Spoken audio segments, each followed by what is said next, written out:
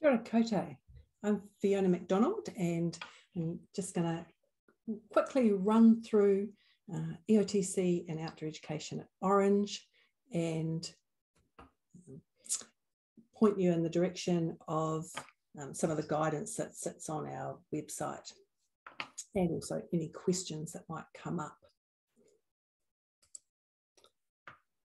So just a few things for during the session.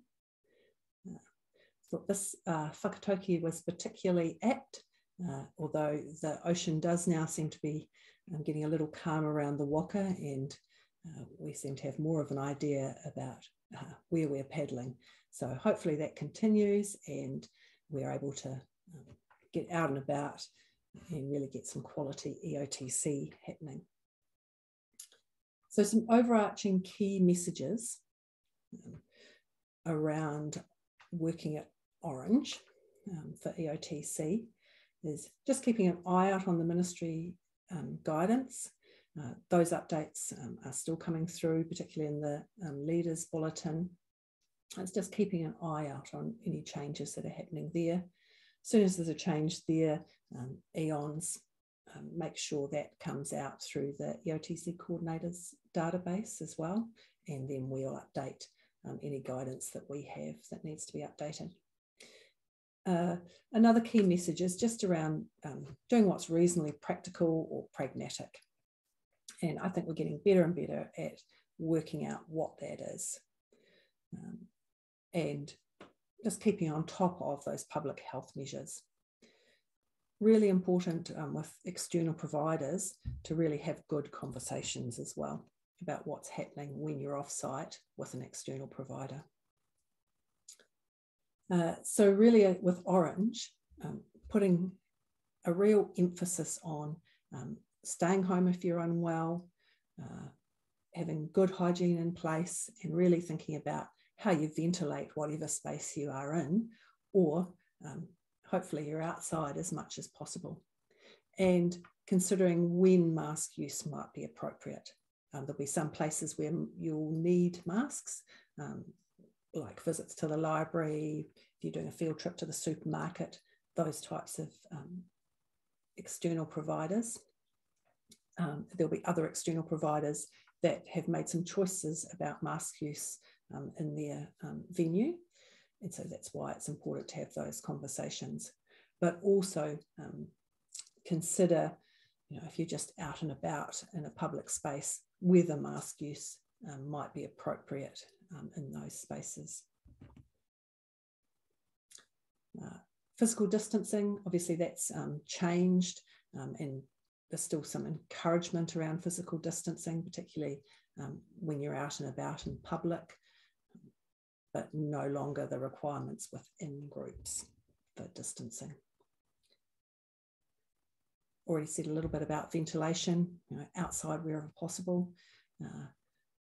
Bunk rooms are a good example of looking at how you get ventilation and how you decrease the risk of using bunk rooms, and talked about just minimising the time that students spend in bunk rooms on school camp, and then when they're not in there, keeping them as well ventilated as you can, and if it's still warm where you are, keeping those rooms ventilated.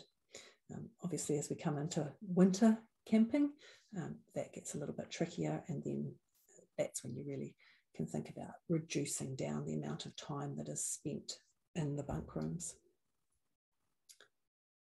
Working with external providers, they all need to treat students as vaccinated.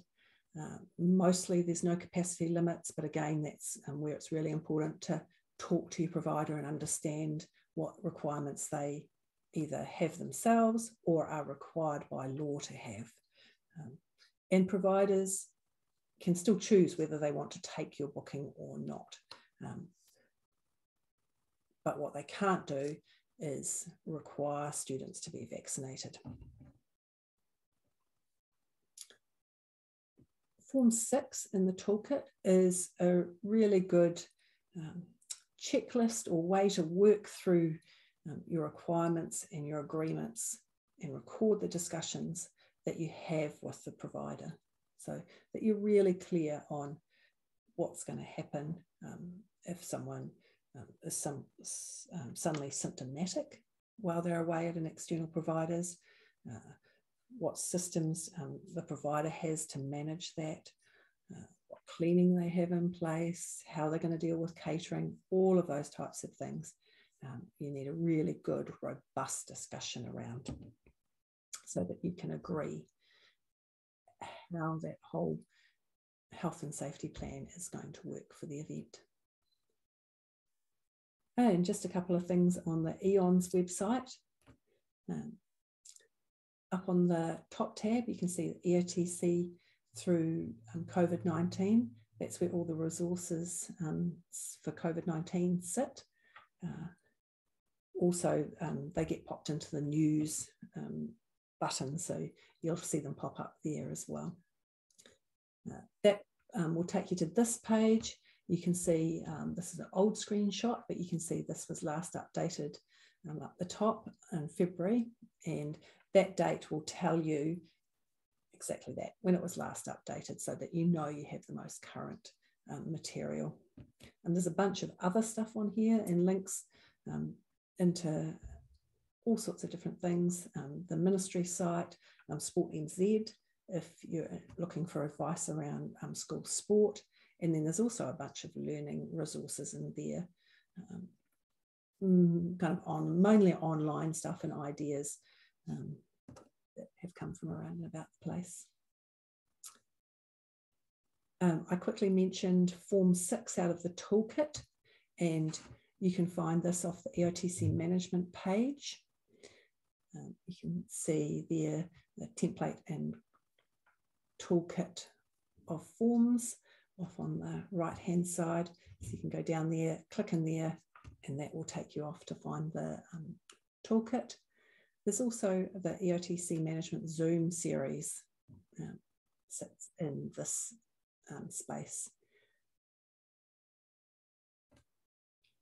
And now got some question time, but also just a quick reminder that for any EOTC management questions, you can use this email address to get a hold of me and ask questions, but also any COVID questions.